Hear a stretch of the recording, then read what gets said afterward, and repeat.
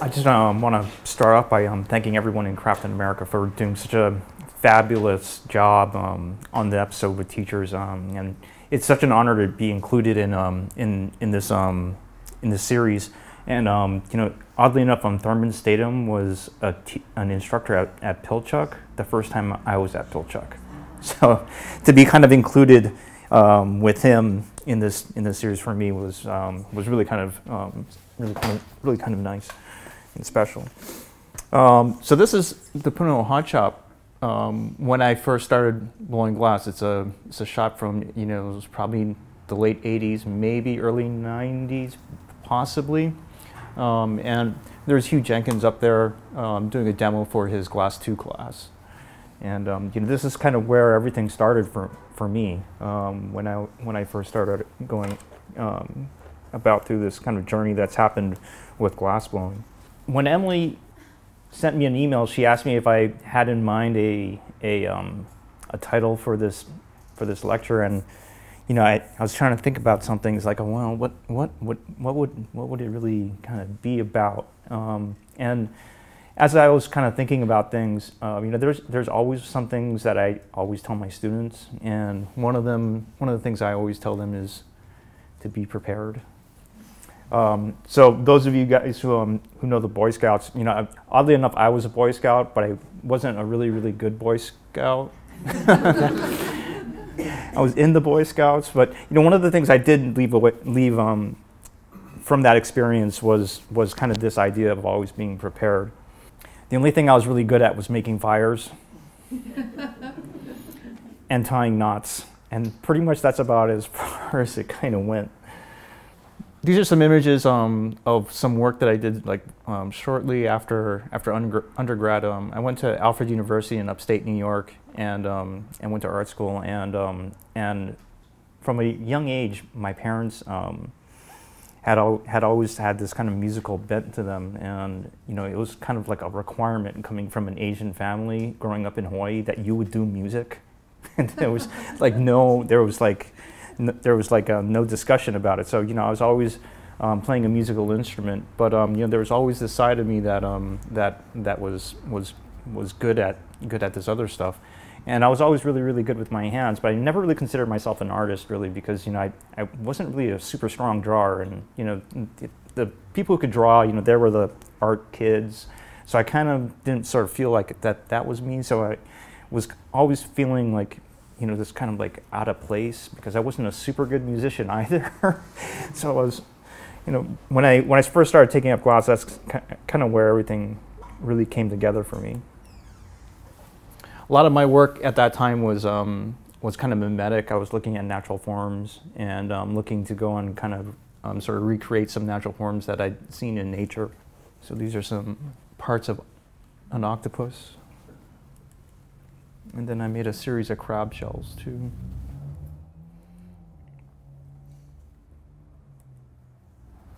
And at the same time, shortly after undergrad, I was at the University of Hawaii. I had the good fortune to study with Rick Mills, and so this is some of my postgraduate work that I was doing there. So I was actually working at Puno as a TA right after I got out of college. And I was taking some post-grad credits at the University of Hawaii, and I was Rick Mills' studio assistant for a while. So this one's a casting that I did, and it's like this kind of cross-section of a brain that's sheathed in lead. It's got these kind of windows that you can go and see through, and it's got like these compartments that I was thinking about, like this kind of idea of how we've got all these little compartments in us. This is a piece called Desires. There's kind of an interesting story with this piece. This was made for a casting class, and I had this really big bar of red, and it was this mythical bar of red that kept getting passed around when I was in undergrad. Like some senior would have it, and he would pass it down to an underclassman, like a sophomore, because it wasn't compatible with anything on Earth. So eventually I got it, but instead of passing it down, I kept it. Oh. And what I did was I went and chopped the whole thing up, and then I cast this really brilliant red carrot because I couldn't go and cast it with anything else. But when I was loading it into the mold, everyone was horrified that I was using this entire stick of red, because if you know the glass blowing process, that's if you've got a stick of red, that's like 10 or 11 pieces if you're using it like you're supposed to. I just put it all into this one piece and made it into a carrot. At the time, I was kind of playing with these ideas of potential energy devices. So these are some batteries that I'd made. So there's I cast a glass hammerhead, and then there's a nail in it. And again, sort of this idea of these sort of potential energy devices. At the time, I was working with Rick Mills, and this is one of the pieces that we worked on. He was making this sea ocean floor map for the Hawaii Convention Center that was coming up. And there's, I don't know how many things of these things we cast. What size is it? It's huge. It's like 10 feet long, I think. I mean, it's gigantic. I have a shot that'll give you an idea of the scale. And the whole thing is backlit. So there's a series of lights that come from underneath that lights up the whole thing. I was the only one small enough to wiggle into the back to go and secure all of the connections. Each tile is about like that, but I was the only one who could go and kind of wiggle back there. I don't know if he's got anybody who can wiggle back there anymore. We had to go and replace some tiles like 4 years ago, and I am a little bit bigger than I was. And we made this piece. I almost got stuck. This one's called Dreams of Flight.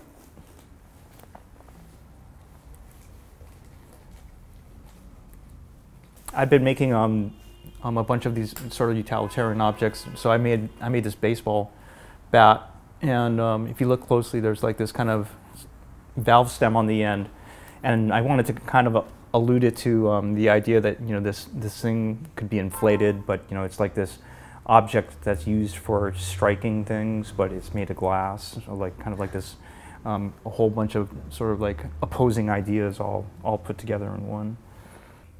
And some more batteries. This one has a bunch of cowboys on the back. And I was kind of playing with that kind of idea of masculinity and that idea of power. At the same time that I was exploring this work, one of the things that I was really, really inspired by that slowly became something that sort of my generation of glassblowers all really got into were objects like these. So these are Italian stemware. And Italian stemware is, the Italians were really, really, really innovative in glassblowing. In the 14th century, Venice was a city-state, and one of the things that was their prime export was glass. And one of the things that they invested heavily in, because in their local sort of materials, they just weren't able to go and melt glass that was at the same quality as a heavy lead crystal that the Northern Europeans were melting. So instead, what they did was they invested heavily in the skills of their gaffers, and were able to go and make objects that nobody else in and around Venice could replicate. But these are the kinds of pieces. These are kind of more contemporary pieces, but during the 14th and 15th century, these were all objects that I had made. So they inspired me to go and try it myself.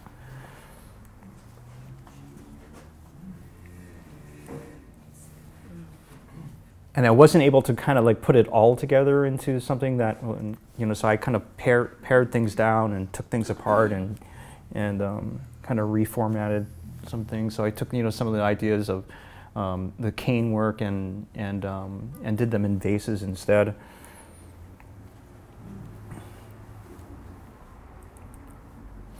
In the mid-90s, I got a call from some of my undergrad colleagues, and they asked me to move to upstate New York with them to start a hot shop. So I moved from Hawaii to Saratoga Springs, and we started a glass shop and we kind of specialized in tableware. And in the mid '90s, you know, there was still kind of room for this kind of work.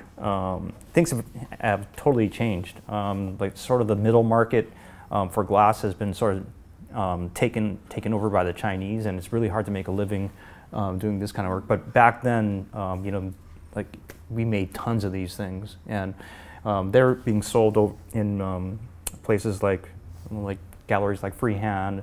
But we made also a bunch for Neiman Marcus and large department stores. We sold a ton of these things. Like these things were like our best seller. And at the same time, I'm so glad that I don't have to make any more of them, because we made like so many of these things. But these are some of our standard production items that we were making. And you know, this was like probably one of those times in my life that I wouldn't change. I wouldn't ever want to ever exchange for anything. It was we were sort of living the starving artist lifestyle, but we had our own hot shop, and you know, we were sort of like barely paying the bills, but you know, we were sort of scraping by. So it was this fantastic time. At the same time, though, I was still pursuing my own sort of sculpture work. So these are some pieces that were included in the New York Biennial Glass. This one's called The Bitter Love. And you know, I was kind of living this transient lifestyle, moving from Hawaii and moving back and forth. So I kind of took a cue from Joseph Cornell and started making all of my pieces in these little wooden boxes. Made it really easy to transport them to galleries. This was a piece that I had kind of thought of as kind of like a divining rod. And it's got like these two glass hammerheads on them. And I was kind of like thinking of kind of like this idea of potency and impotency and power. So I kind of wanted this divining rod to have like all these handles, so it would make it really, really awkward to kind of try to use this piece. In the late '90s, I got a call from Puno, as we mentioned in the series, and this is what I ended up with later on. You know, I loved having my own studio, but after 4 years of walking in the studio in upstate New York winters, I had kind of had enough of the winter part of being an artist. So I got a call, and a friend of mine asked me if I would be interested in teaching glass at Puno. You know, oddly enough, I'd never really thought that I was ever going to be a teacher. People had always kind of asked me that. Like when I was a TA, when I was the first to TA, one of my really good friends, he's a painter. He asked me if I would ever want to teach at Puno, or it's like, wow, don't you want Pete's job? And I was like, oh, no way. Like, I'm going to be the artist. I'm not going to be the teacher. He can go and do the teaching thing. And you know, I really had no idea that I was really going to love this so much. Originally, you know, Puno, you kind of have the option to go and sign like a 3-year contract or a 1-year contract. So I signed the 1-year contract, and I figured, you know, I'll go and try it out and see what happens. You know, and you know, it was for me this opportunity to kind of give back to the program that had given me so much. So I decided, you know, oh yeah, I'll go and do it for a while, and then it'll probably be like 2 years, and then I'll be back in the continental United States. So these are some shots of some of the students working. This is what happens at the end of the semester. Everybody's madly trying to finish their pieces to turn in.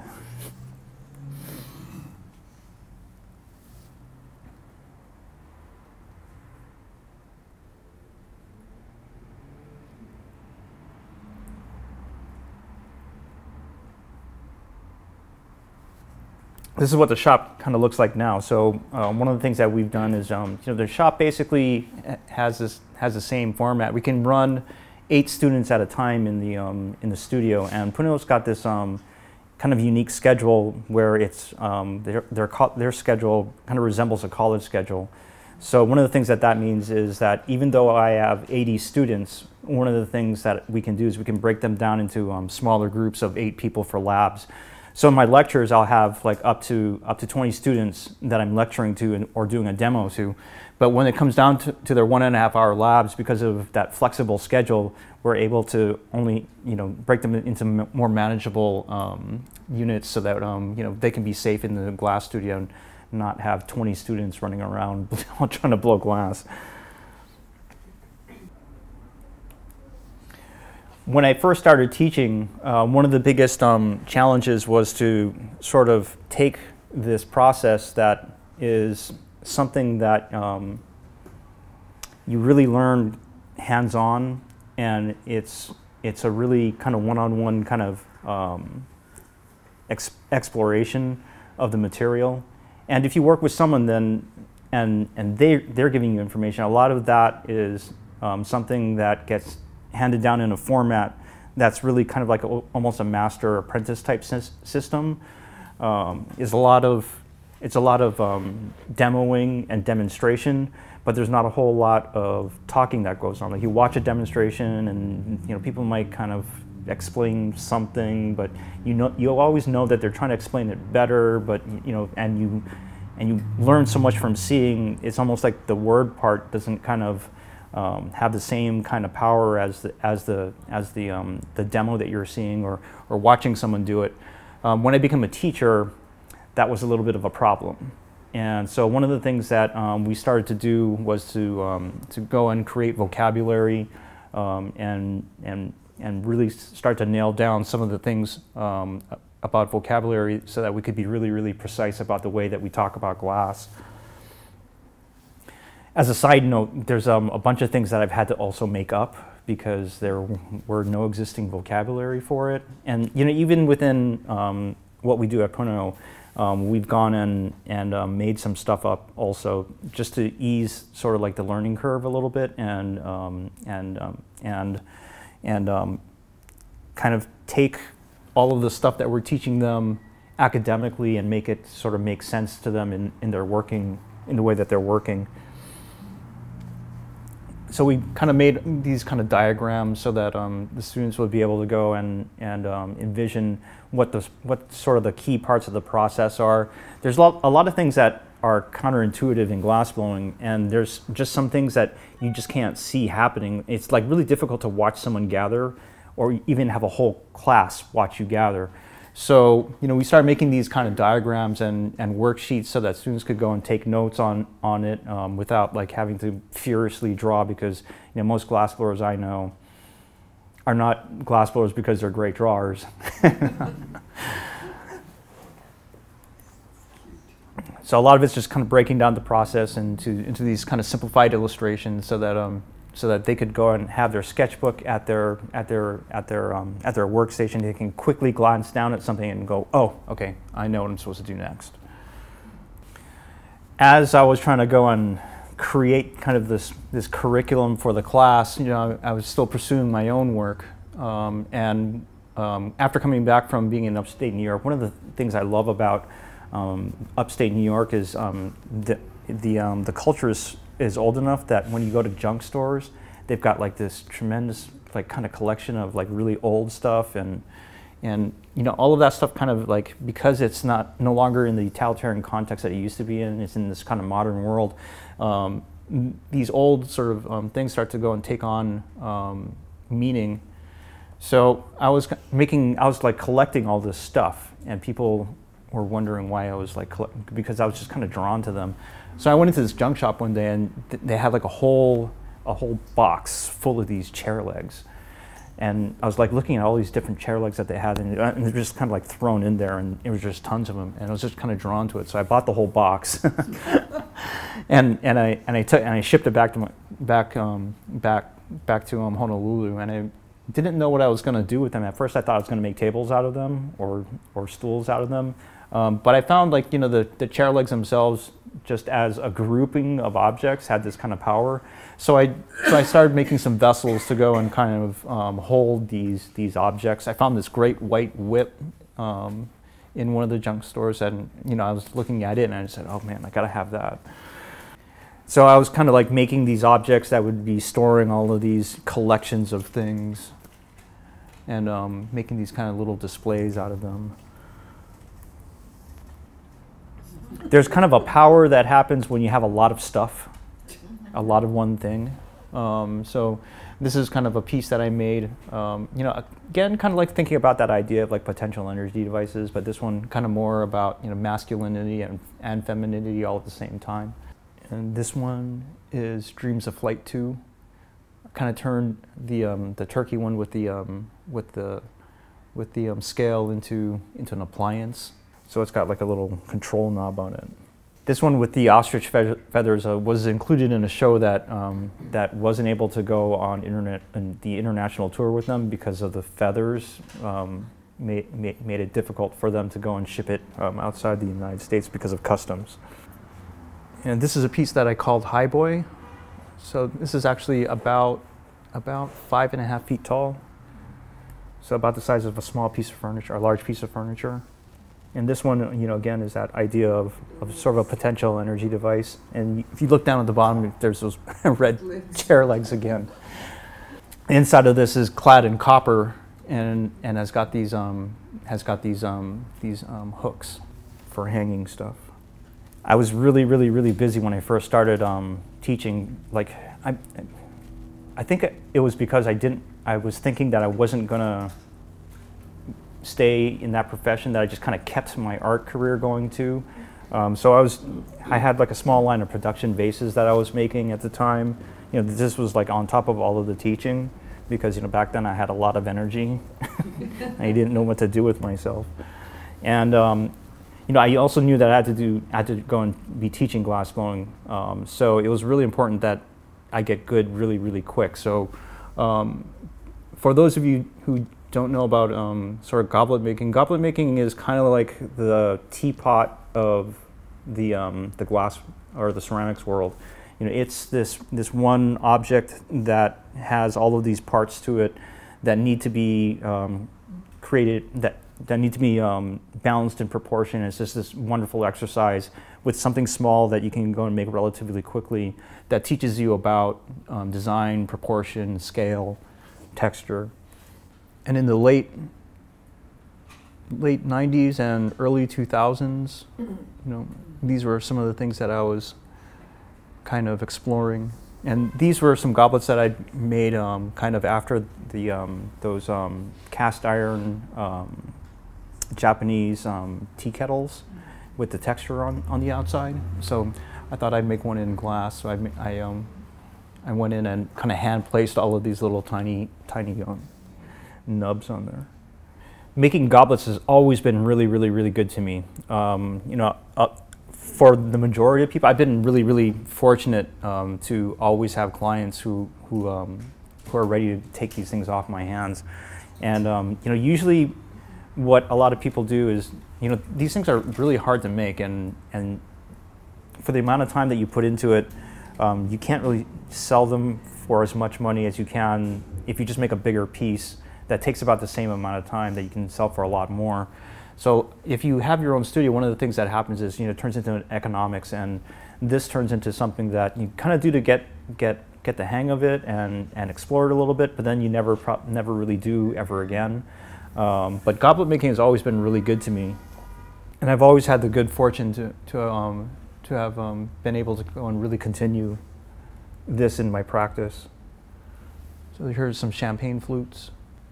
These are a set of what I call moto bowls, and they were inspired by Japanese tea bowls and motorcycle jackets, like from motorcycle racing.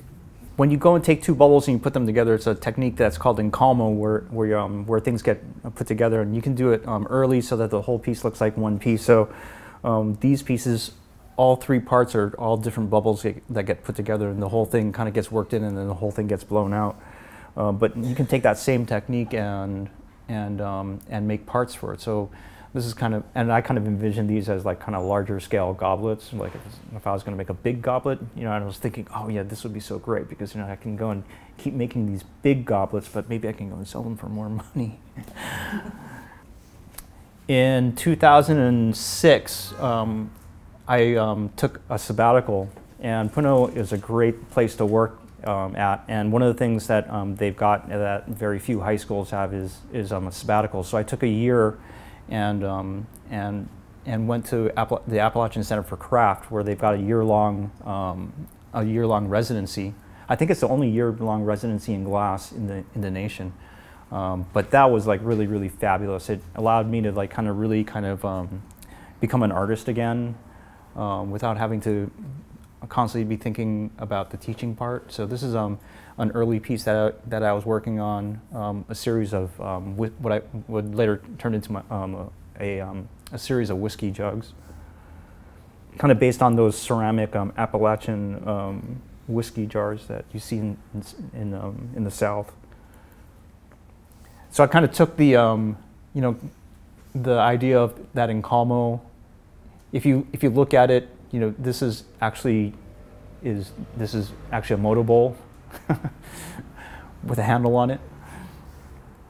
But I kind of took a bunch of pieces and kind of like threw them all together into this final shape, into these final pieces, and we kind of scaled them up. They're kind of big. They're about that big.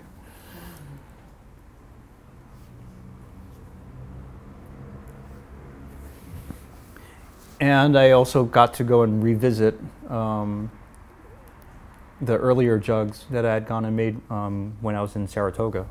And in 2008, I was fortunate enough to take a workshop with an Italian glass maestro, Ila Quarisa, who was a goblet maker with the Baroglier and Toso company. And so I kind of like took what I learned from him and kind of applied it to the handles on these jugs. And I kind of really like that kind of whiskey jug because it's got this it's this utilitarian form that really is very utilitarian and not really super attractive. But I really like the challenge of taking that form and then trying to make something beautiful out of it. And then you've got this little tiny, really delicate, intricate handle. And here's some smaller goblets. Not all of my goblets are traditional, so these are some experiments that I was doing just to see how I could go and break away from that idea. But the other thing that I was really toying with was the idea of the optic mold and putting ridges in the glass. And I decided to go and make some goblets out of them, but take away all of the the Venetian part out of it. In 2010. White Craftsman invited me to be the invited artist for their state show. So this is a series that I did for them.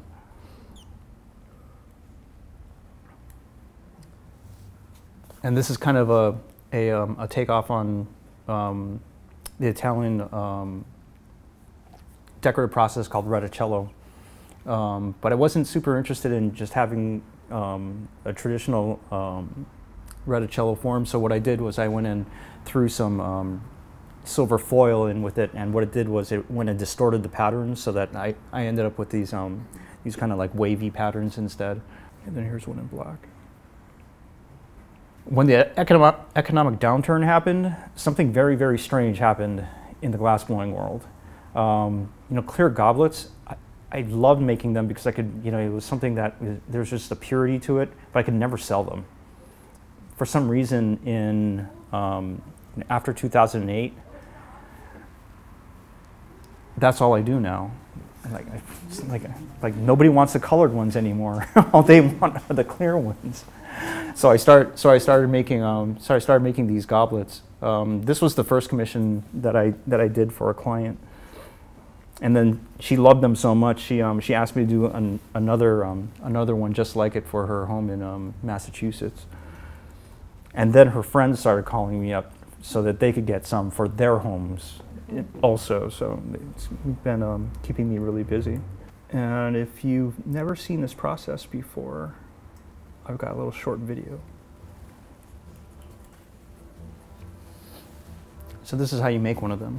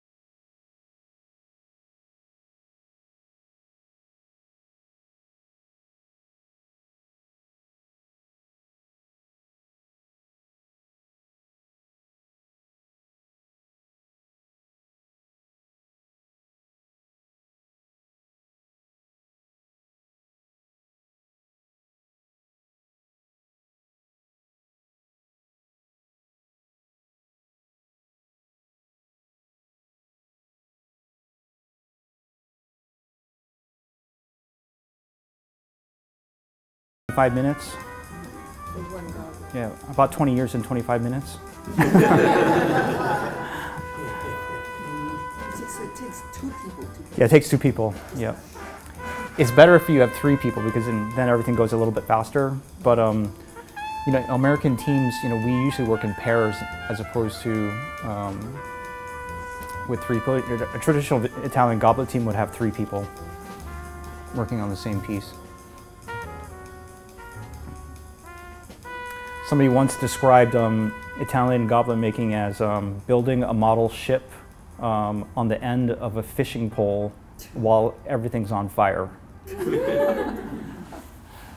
Usually one person does one thing, so everyone kind of has a role on the team, and that's kind of the way that collaborative process works. And depending on, you know, who you are on the team, like your responsibilities can kind of change and overlap a little bit, but for the most part, people stick with that one task that they're doing. And one of the things it does is it makes it so that things are consistent, so that, you know, you have the same person bringing the foot every single time. You know that foot is going to look a certain way. But you know, if people keep flip-flopping the jobs, the learning curve for it takes a little longer because they don't get to practice it as much, and then, you know, you're always getting something a little bit different. Yeah, so color in glassblowing is introduced during the process. So these goblet or these cups, when we go and make these, we start off with clear glass and we go and roll it through color. We pick up the color, melt it all in, and then we can go and blow it out. So the decorative process is a part of the forming process in glassblowing. One of the things that I do every year is I've got an eggnog party that I have. And I've been hosting this eggnog party since like 1992. But what I do, I hand make the eggnog, and I make cups every year, and each cup is different for each year, and everyone gets to keep a cup when they come to the eggnog party. So they get some handmade eggnog, and they get to take a cup home. So these are some of the years that we were making them. And, you know, some years I was able to take photos of them because, you know, we ended early, and some of them, you know, the pieces were still warm from the annealer, like in a box, and I'm like, oh, okay, we got to go. Here comes a party. And I keep imagining, you know, it's like one day, you know, when I'm long gone on the Antiques Roadshow, somebody's going to come up and say, oh, this is very interesting. You seem to have an entire collection of eggnog cups. So these are made out of this, and all the lines are individual pieces of what's called cane. So they're strands of glass that are pulled, and then that whole thing is picked up and turned into a cylinder. So then you end up with a cylinder that's got lines that are going across it. And then once you have those lines that are going across it, you can go and take that and you can go and twist the whole thing. So that's how it turns into a spiral.